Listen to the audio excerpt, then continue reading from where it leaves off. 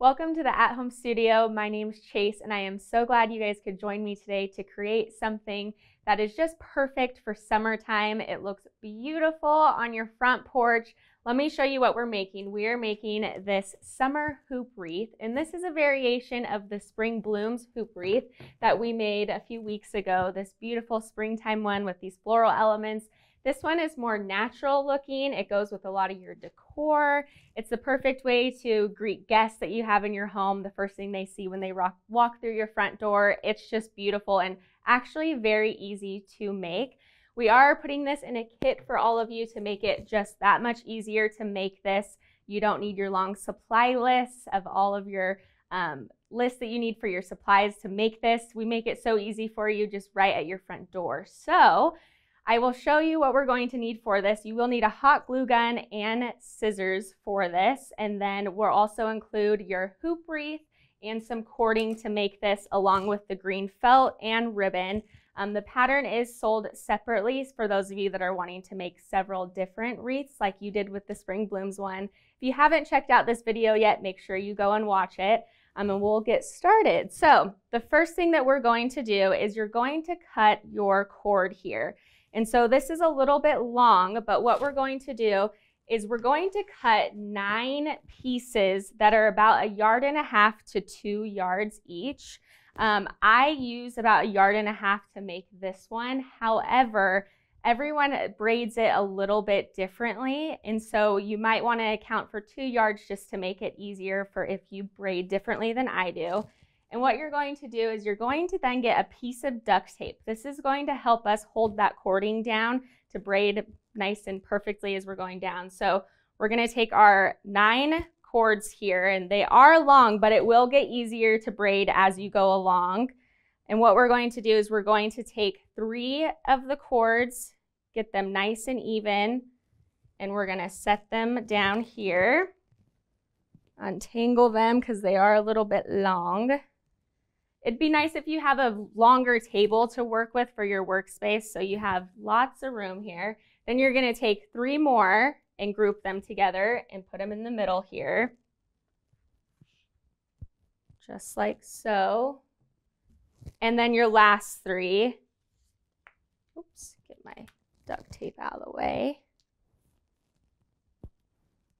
and line it up right there. And then we can scooch them together just a little bit. And what we're going to do to keep these in place when we braid them, we're going to take that piece of duct tape and we're just going to layer it directly on top there like so. So now you have your 3 pieces of 3 each, and you're just going to start simply braiding these all the way down. So we're going to take our strands here and we're just going to overlap. And as we're braiding these, we're trying to make sure that we're keeping them straight. We're not overlapping any of the cords. And we're just going to keep going down. We're going to loosen up the braid later as we go. And so you don't need to worry about it being nice and tight or loose at this point. Just your normal braid. You can, fix it at the end here based on your preference of how thick or thin you would like it. And we're just going to continue down the line braiding here.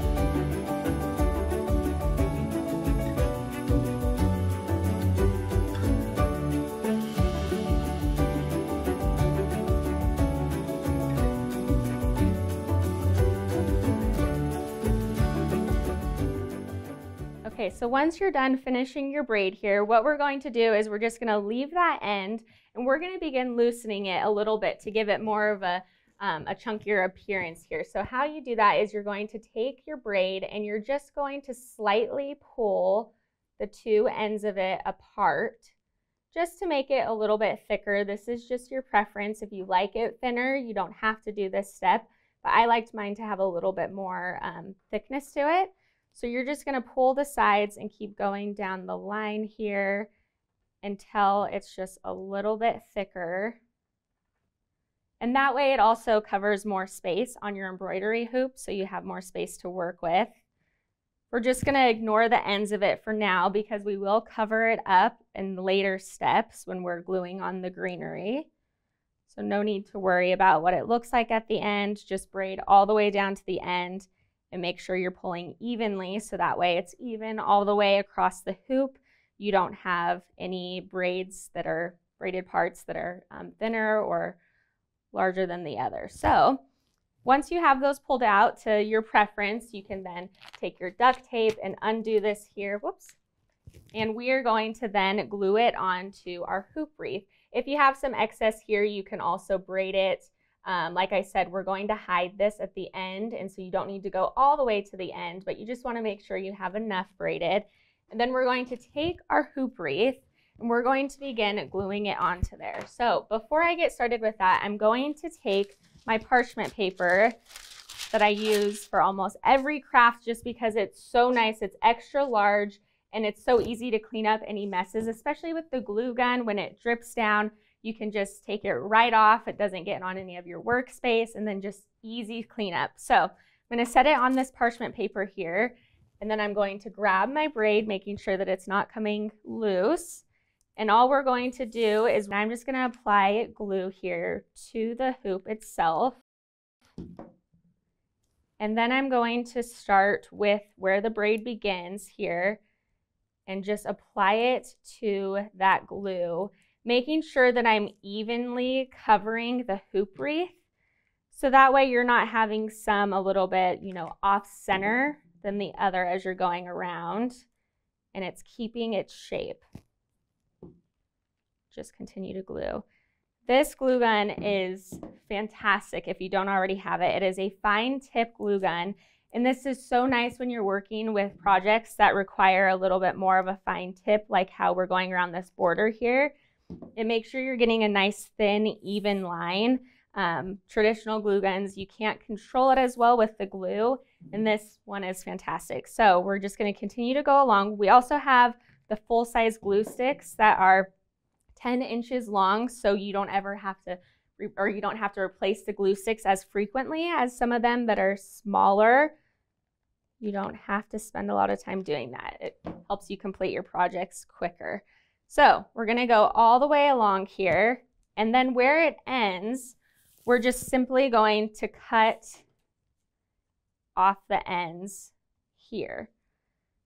Like I said, we're going to put the greenery here so it doesn't need to completely match. But this is where we're going to end it, is just like here. I need a little bit more glue on this end. I can tell it's not completely flat. There we go. And then we're just going to continue gluing it down.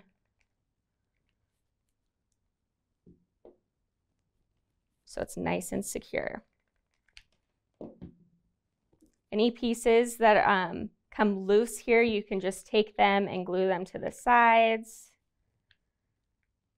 But you're going to, like I said, put greenery down on top of this as well, so it will be nice and secure. All right, so the next thing that we're going to do, because you can see this wreath here, it has some dimension to it. We have our leaves laying flat, but then we also have wires that are hidden in here that allows these top pieces with thinner leaves on it to just stand out a little bit more. It gives it more dimension to it, so it's not just directly flat onto the wreath here, just a little extra touch. So we've included some wires in your kit here. And I cut mine down a little bit. I cut mine to about 14 inches, but again, this is a preference. If this is customizable. So if you'd like your greenery to go up just a little bit more, you can leave them at the length that they're at, but I stopped mine a little bit shorter, and so I'm going to cut mine down to allow for that. So the next thing that we're going to do is we're going to take our floral wires here, and we're just going to slightly twist them together a little bit to create kind of like an X here. And then what we're going to do is we're going to apply some hot glue down, and we're going to set it onto the wreath, and then we're going to cover it up with some leaves later. So we're just going to leave this here and let it adhere, and I will show you how we're going to make our leaves. So we also included some green felt for you to use for your leaves. The nice fresh greenery. The great thing about felt is it provides texture and gives it a nice shape, and it has just this really pretty color to it.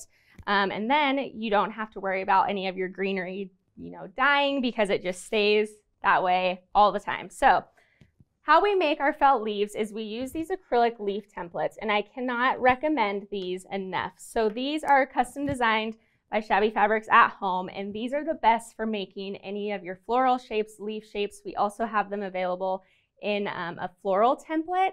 And what these are is they're made out of acrylic, so they're nice and sturdy, and it makes it so when you're tracing shapes over and over again, you're not having it warped like normal paper does when you are tracing your shapes. It makes it perfect every single time. They're nice and small, so you can just keep them, on hand. We have them in 4 different sizes, and we also have the petal shapes available. If you would like to add any floral elements to this, you definitely can. We use them quite a bit in our Spring Blooms one, but today we're just going to use the leaf one. So we're going to take our leaves here, and we're going to start included in your pattern. We will give you a diagram that shows you the best way to utilize your space on your sheet of felt. But the basics of it is you're taking your acrylic template, you're putting it down onto your felt, and you're taking your friction pen. So for those of you not familiar with a friction pen, this is the best thing ever because you can mark your shapes on here, but the ink is erasable with heat. And so any lines that you get out of line or it isn't quite the shape you want it to be, you can just erase it with heat. And so it's just like a magic eraser here, just disappears with heat applied to it. So you're just going to simply trace around the shape, and I'm just going to do a few here and show you, and you're going to rotate your sizes. Like I said, the figure in your pattern will show you the best way to utilize your felt. And when I go to cut these out, I'm using the Karen K. Buckley scissors. I use these frequently. It gives you just the perfect cut every time. Especially with this felt, you need kind of a, with this thicker material, you need some good scissors, and these ones are great for it. So when I cut these leaves out, I cut them just slightly in between the line here. So that way I'm not leaving marks on the leaf itself, but if you did leave a mark, you could just apply heat to it. You could take the tip of your glue gun and it would just disappear. So I'm just going slightly inside the lines here, and we cut out our leaf shape, and you're just going to keep going until you have a supply of leaves cut out, an arrangement of small, medium, large, extra large, and then you're going to organize them by size. And we give you the exact numbers in your pattern of how many we used for this wreath.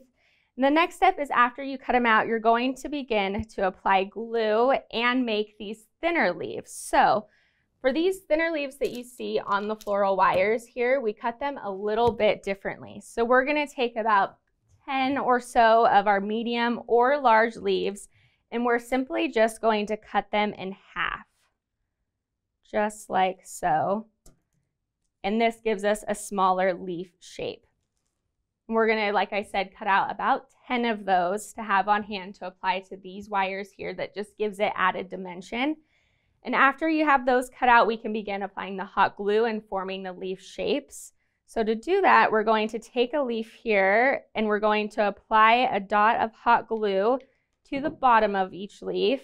And then we're just going to pinch and hold until the glue has set. You don't need to hold it for a while, but just make sure it's nice and secure so that way it doesn't open up on you.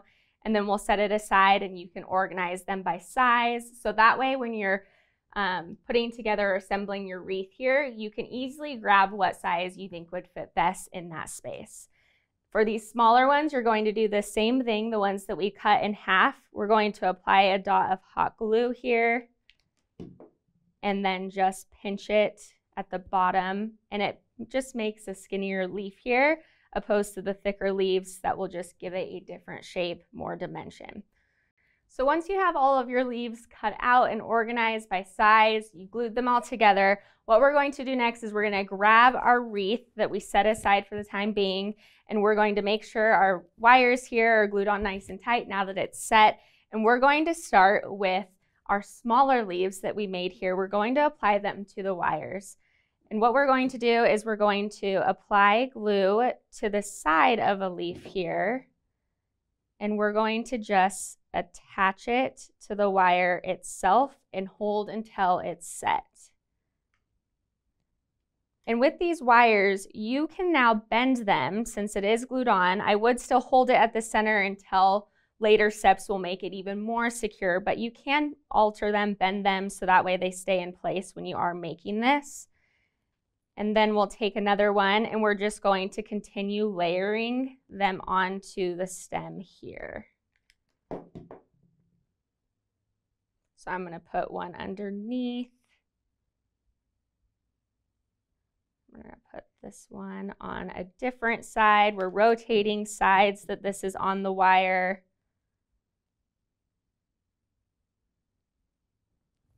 I will show you guys with one more so you can just see how it's going directly up here. And we'll do one more to the side. So you're just going to continue going upwards until all of these smaller leaves are set on all 4 of these wires. And they're going to look like this one here, how these are a little bit upwards and with smaller leaf shape here. And then what we're going to do is we're going to fill it in with our larger leaves to hide the wires a little bit more and to make it so it goes up on the wreath here. So how you're going to do that is, again, just applying the glue to the leaf itself, and we're going to glue it directly onto the wreath, and just keep going upwards into a formation of your preference, and you can keep adding leaves until it is full as you desire.